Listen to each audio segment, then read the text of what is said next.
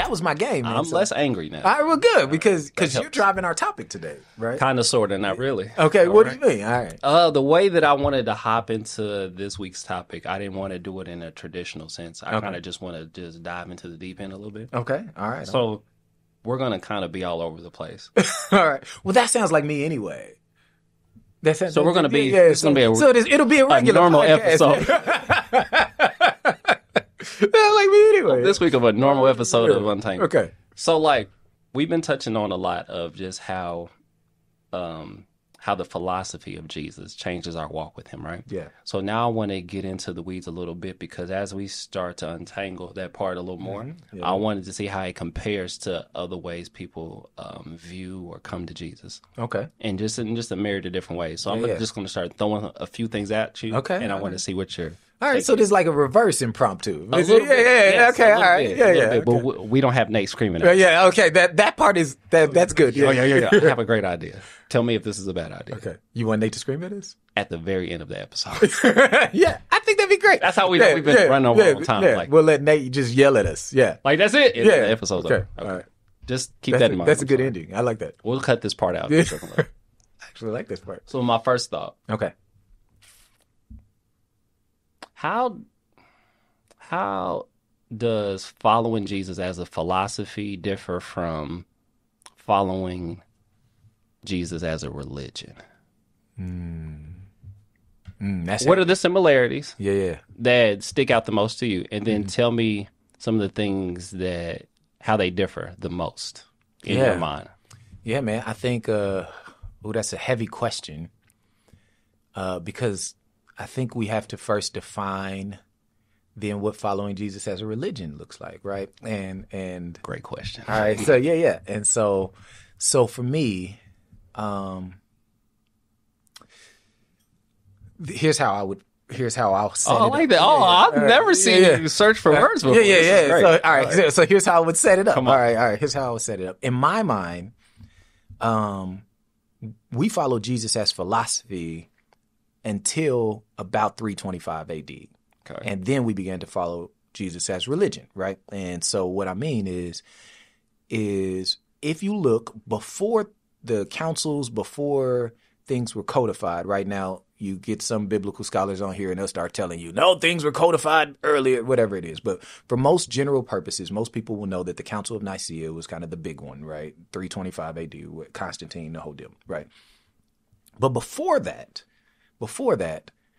there were no rules around how you followed Christianity, right? And we know that because we now read the epistles like Mark, Corinthians, Galatians. We now read them like they're solving an old problem.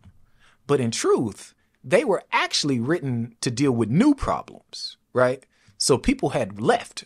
They started spreading the gospel everywhere, right? And then they went into Corinth and they spread the gospel. And then people was like, yo, man, what do we do with tongues, and what do we do with gifts, and what do we do with eating food offered to idols, and right, like, and they went into Rome, and in Rome they were like, yo, man, what do we do with this? And then they went into Ephesus, and these was new problems, right? So everybody was like, yo, how do you do this following Jesus thing, right? The one thing we know for a fact is that Jesus is the center, and we should follow the things he said, right? But other than that, how do you do it, right? And so then when you're following Jesus in that way, you come into a place and you be like, yo, man, let's figure it out, right? Let's imagine what following Jesus looks like, right? And so in that case, that's very freeing, right? That's freeing if I said to you right now, hey, man, I want you to imagine how you would follow Jesus in this world we're in right now, right? How do you... and that's the part I think is really cool about Untangled, right? How do you imagine, and we do this all the time with our kids, right? How do you imagine following Jesus after the pandemic, right? Because that's an actual thing now, right? We have a post-pandemic culture, right? Right. How do you imagine following Jesus in that?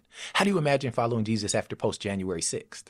How do you imagine following Jesus after the racial shootings that went down? How do you imagine following Jesus in this extreme polarization that we're in, right? And so So that's what was happening, right? That it was spreading that way, right? And so people were imagining, right? And that's what following Jesus as philosophy allows you to do, is say, how do I take this truth that Jesus did and how do I integrate it into the life that I'm actually living, right?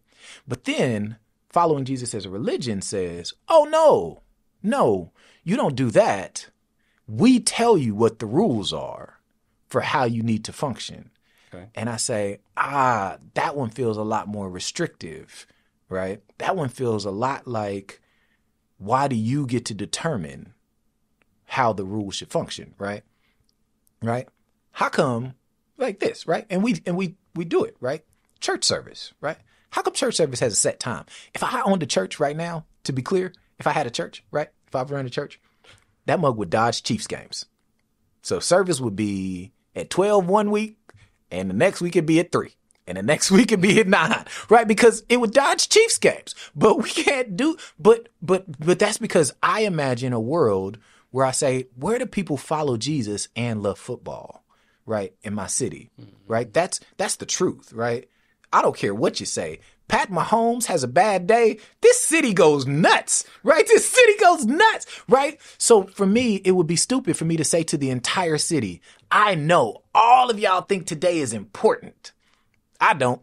Come to service, right? Like I would. And so, but the religion says, no, you have it this time, this way. You wear these clothes. You do this many songs. You do this many things. And I say, man, religion feels like it puts a lot of unnecessary structure or unnecessary rules around things and calls things wrong that there's really no reason for us to assume they're wrong, right? Like, what would be wrong with a moving church service time? But I could tell you, if you did that, open a church right now. I dare you. Open a church right now.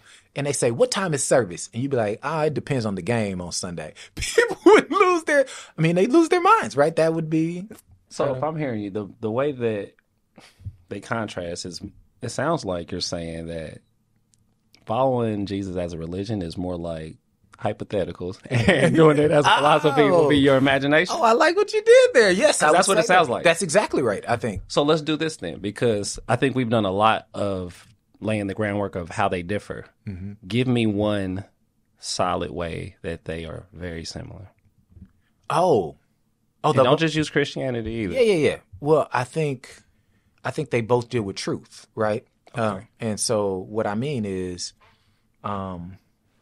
philosophy, in my mind, actually, philosophy, science, and spirituality, theology are all studying the same thing, right? And so you all come to the same truths.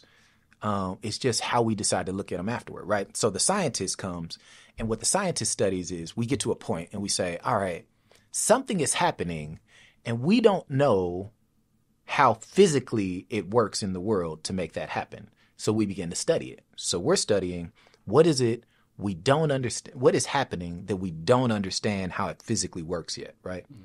The theologian comes and says, hey, man, God is doing something. God is doing something here, and we don't quite know how it works, right? So they start studying the same thing, right? Mm-hmm. Because they're like, we don't know how this works, but I'd love to know how God is doing this, right? So they're studying the same thing, right? Philosophy does the same thing. Actual ancient philosophy, right? Philosophy in our culture now means like, I wonder if the sun is the, right? It's some weird wondering thing. But the actual purpose of philosophy, as it would have been known all throughout antiquity and even before, was the question of how do you live the best life here on earth, right? That's what philosophy was really about. How do you have the best life here? And so the philosopher comes along and says, man, when people have joy, that means they're having the best life here. How does joy happen, right? Right? And the scientist looks at the same thing and says, yeah, man, we know that dopamine's being released. We know that this is happening, but what's causing the joy, right? Mm. And the theologian comes along and says, man, God said he gives joy. how do we get it, right? So we're all studying the same truth, right? But what happens is what we do with it afterward, right? The scientist takes it and says, yeah, I now know stuff. And I'm like, all right, if that's what you want to do, right? Theologian takes it and says, all right, this is the rules that you have to follow. This is how you get to what God is saying or doing or whatever it is, right? And the philosopher says, how does this help me to live, right? But we're all looking for the same truth. And so I think that's what's really cool is I can look at pretty much anything, anybody who studied theology, traditional Christianity, and rock right with them, right? Because I don't think they're off, right? I'm just looking at their same truth in a different way, right? I'm looking at their same truth and saying, hey, I don't want to create a rule for that. I want to imagine how that fits into us living the life that Jesus intended for us to have here on earth, right? And so we ultimately are covering the same thing. And so we come to the same truths, right? If you come and you'll be like, you know what? Jesus gives you joy. And I'll be like, yes, right? And I'll be like, yeah, man, I have looked around and I have not found anything else that seems to give you that kind of joy, right? Man, you should follow Jesus that way, right? And the theologian is like, yeah, you should follow Jesus. He gives you joy, right? So we both come to it. The difference is what we do next. Right? So the theologian says, well, you get joy from Jesus, then what you need to do is you talk to Jesus, right? And I say, yeah, that's great. And I agree with that, right? Except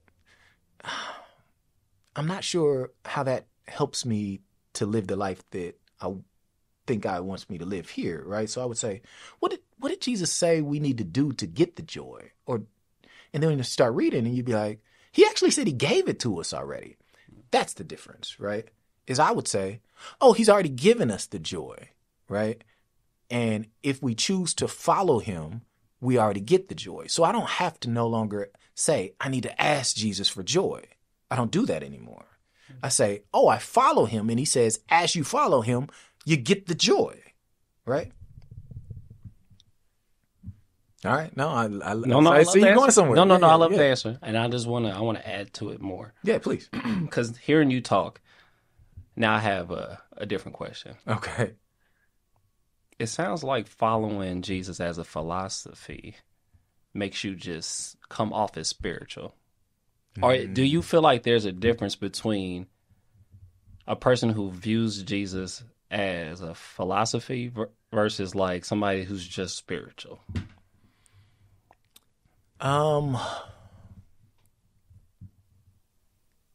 Yes and no. Okay. Yes and no, right?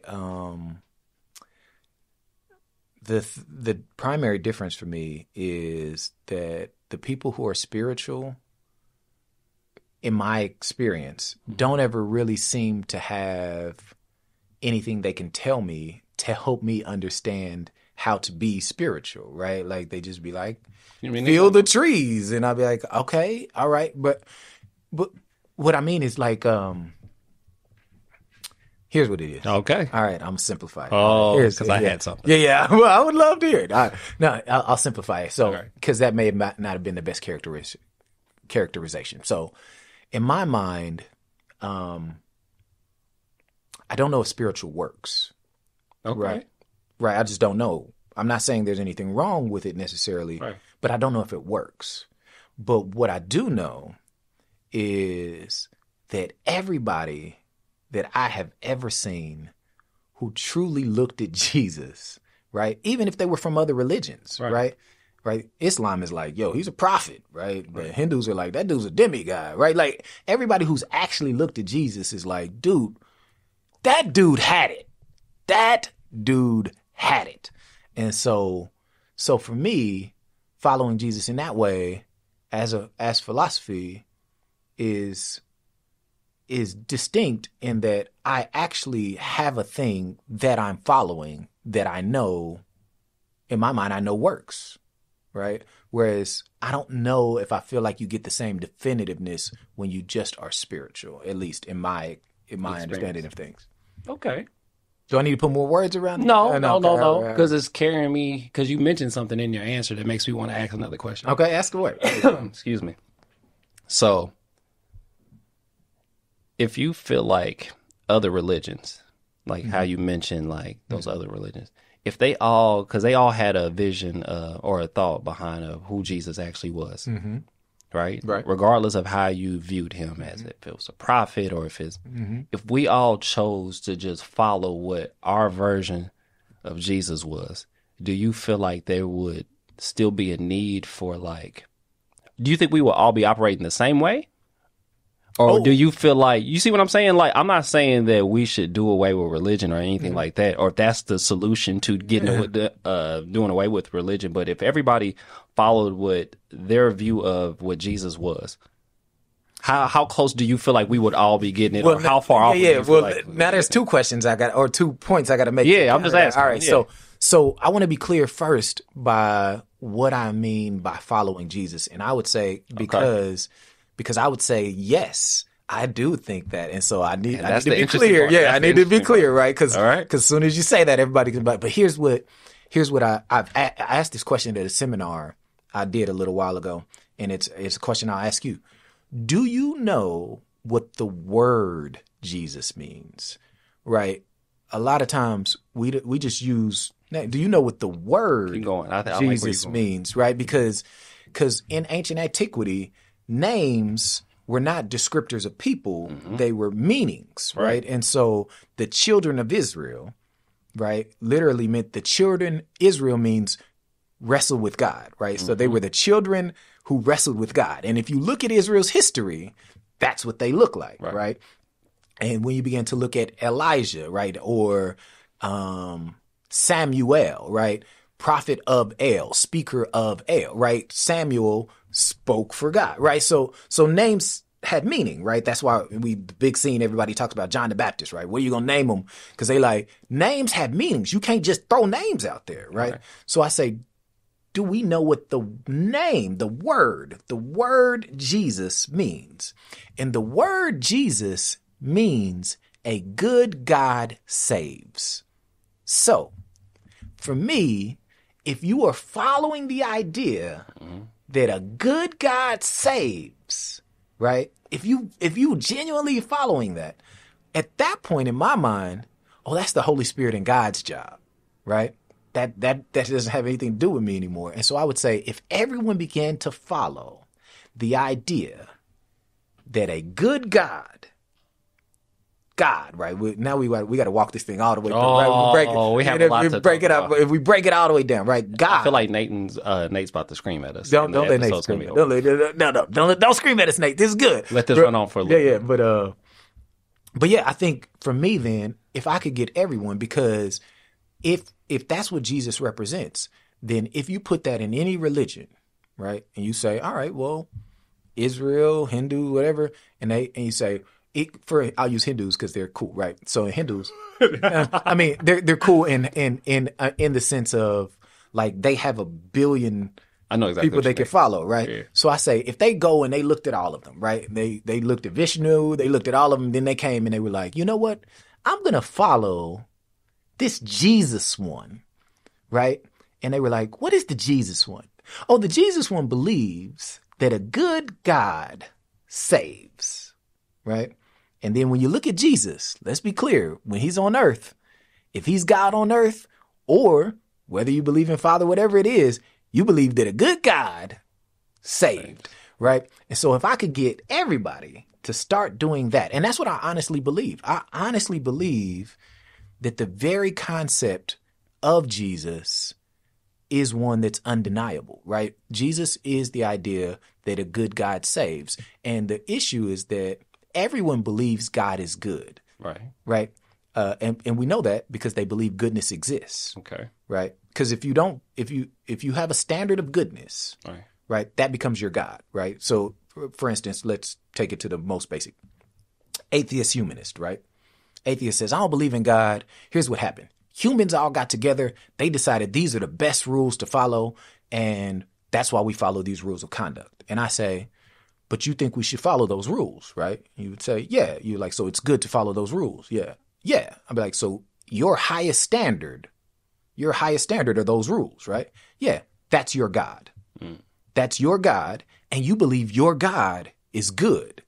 You believe that it is good for us to follow those standards set by humans, right? So you believe that God is good. Your God only, but you believe God is good, right? So if you believe in goodness at all, you believe there's a standard by which things should be measured. That standard, by definition, is God. And we all believe it's a good standard, right? So following Jesus is literally saying, I'm going to follow the idea that the good God, my standard, saves, cares enough about me, interacts with me, redeems with me. And I say, if you begin to believe that the highest thing that exists in this world is good and wants to interact with you, you'll be fine. If you begin to believe that and live your life like that, after that, it's the Holy Spirit's job. I ain't got nothing to do with that. So, yeah, I know that's. With that being said, let's move further on that part. So if everyone, not everyone, well, everyone started following that, right? Mm-hmm. And we had this, and let's say the result of it became a utopia, some form of it. All right. So if that's a possibility, right? Mm-hmm. Can you explain? Because I have an idea of what religion is. Okay, all right. But I would love to hear your definition of what you think religion is and why do you feel like it's important, if you think it's important. Well, I do think religion is important because I think at its original meaning and core, right? The true purpose of religion, in my mind, is human beings coming together to say, all right, I think of it as scientific knowledge, right? Because remember, that's how they do scientific knowledge, spiritual, right? So right now, all scientific knowledge is humans coming together to say, we have established that these things work in order for us to function in this world, right? So gravity, hey, we have established if you understand gravity, you will function better in this world, right? So religion is the same. We have gotten together and we have understood that in our pursuit of the fact that a good God saves, in our pursuit of that, we have found that these things work, right? Okay. Now, I think that, of course, in our flawed nature of things, right? There's a book, Being Wrong, by what's her name?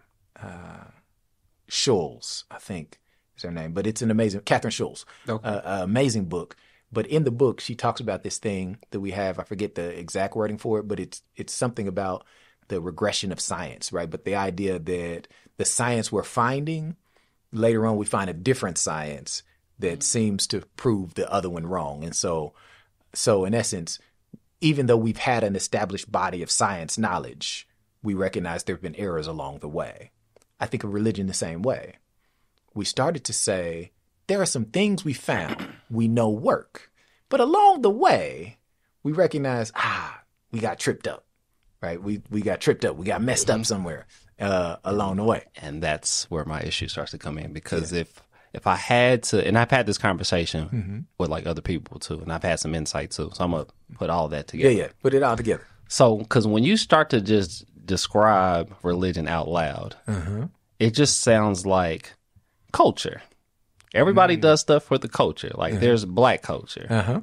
That if you're in the culture, you understand what that means. Like to understand black culture, it's a requirement that you eat certain things or you listen to certain music or you view things a certain way. That's your way of showing that you belong to the culture. Yeah. Right? I see that a lot in religions. And this is why I have an issue with it. Yeah. Because black culture changes constantly. What was acceptable in black culture at one point in time, if you give it enough time, changes. Yeah, sure. Right? I mean, except hot sauce, bro. You got to always have that. Yeah. I mean, it depends on Nah, man, it don't depend. I got traumatized. It don't depend. Nah, man, come on. No, I'm not going to just throw my black card out. Okay, all right. Okay, well. And hold on real quick. You okay? All right. This is the bullying thing we were talking about earlier, right? Okay. Well, we're going to come back to this later. Okay. No, but all seriousness, like when religion starts to sound like culture, like it can be easily manipulated. It can Well, I be think easily. I think that's where the issue went wrong, right? Is you're right, right? Religion is supposed to be cultural, right? But we thought universal church, universal culture, and that's not the same thing, Right. Right? So how we express Christianity should be able to vary, right? It should, right? If you decide that you want to pray outside next to a river, right? And someone else decides they want to pray using sage, right? But both of you all's intention is following Jesus. That should be fine. But culturally, we would say, no, you're part of the church. This is how the church functions. But that's so distinctly different than what we find in the Bible. What we find in the Bible is that people were practicing Christianity in all kinds of different ways because they were practicing their culture, but they were still part of the universal church. But we think universal church has a universal culture, which is why I can tell you that almost any church in America right now, worship service, 2 songs right before, right? Maybe 2 songs at the end, right? I know there'll be a sermon. If you're in black church, there'll be announcements, right? Like I know, There has to be announcements. right? There has to be announcements, right? But because we've said, oh no, this is what the church looks like, and I'm saying, oh no, that's not the church. The church is us all unified in our pursuit of how do we better follow the way that Jesus said for us to live. That's the only place we have to be unified in, right? We don't have to be unified in clothing. We don't have to be unified in music. We don't have to be unified in structure. We don't have to be unified. But we've said that culture and the universal church are the same. And I think that's where you're pointing out, right? Culture changes, right? And that's what I think is happening in our world right now. Culture has changed. And if you think culture has changed right now, people don't go to work. The number of people who think you have to go to your actual building to work has dropped dramatically. But we still think you got to go to church. But I'm cool with culture changing. Culture is supposed to change. Culture's supposed to change. It evolves as we evolve. Right. But the God that I serve is already evolved. Right. So like when you start to Yeah. mix your culture in with like the God that I serve, because I feel like that's what happens at a lot of churches. They'll say like, this is how we serve. This is how we fellowship and everything else. And if you don't do it this way, it's not one of those things where you're not invited in. You get condemned. Right. And that's the problem, right? That's the problem is that we call it wrong.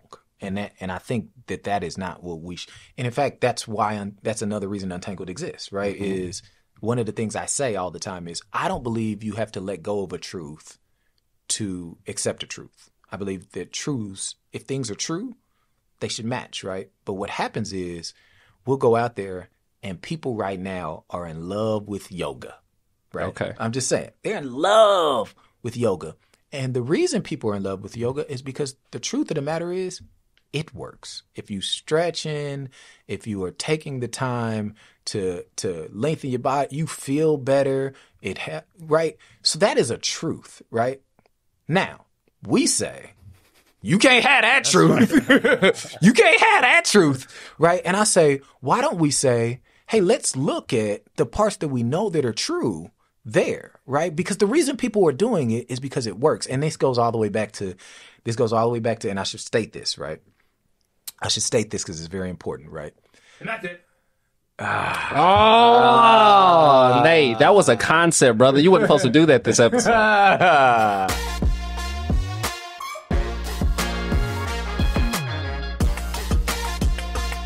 It was fun, man. Except that part. You see what I'm saying? Yeah. No, it was very abrupt, man. It's the high level of rudeness. But you know what? Nate's right, because now we'll have to have that discussion next time. You would love that, I wouldn't you? would love that discussion next time, man. I'm going to try not to take that many weeks off. No, yeah, you between should. episodes. Please not take that many weeks off, man. We've missed you. We've missed Lawrence.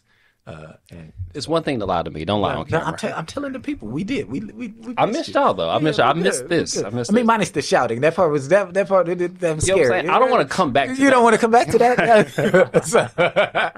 Thanks, man. It's great. But no, this is great. We do have to continue. Yeah, this we do have to conversation. continue this and then we have to get Brother Nate. Oh yeah. We got to get Nate on camera. Yeah. That'd be yeah. great. We got to get Nate on camera. So No, don't shake your head. No. Yeah, we see you, Nate. They can't see you, but we see you. You're part of the podcast. Yeah, exactly. You're in there now. But this is great. All right. Well, thanks, guys. So same time next week. Same time. Let's do it. Appreciate it. Thanks, Nate.